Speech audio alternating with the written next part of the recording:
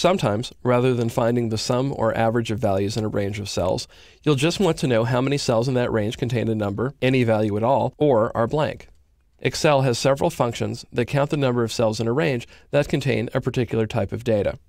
All of these functions are versions of the count function. The count function counts the number of cells in a range that contain numbers. So let's say that you use a worksheet to track the bottle breakage rates at your warehouse.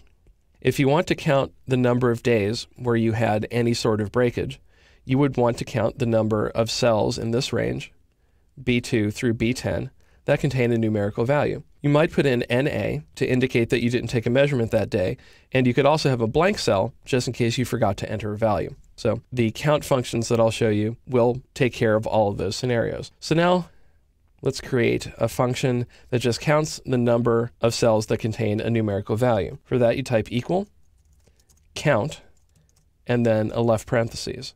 Now all you need to do is type in the range of cells that you want to examine.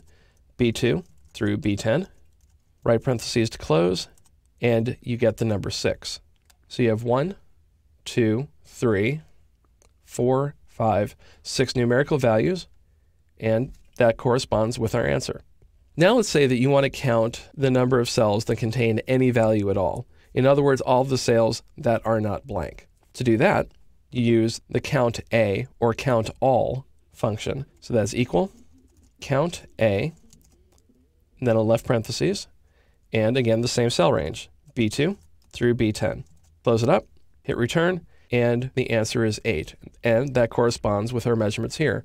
We have 1, 2, 3, 4, 5, 6, 7, 8 cells that contain any value. So those are the 6 numerical values and the 2 NA.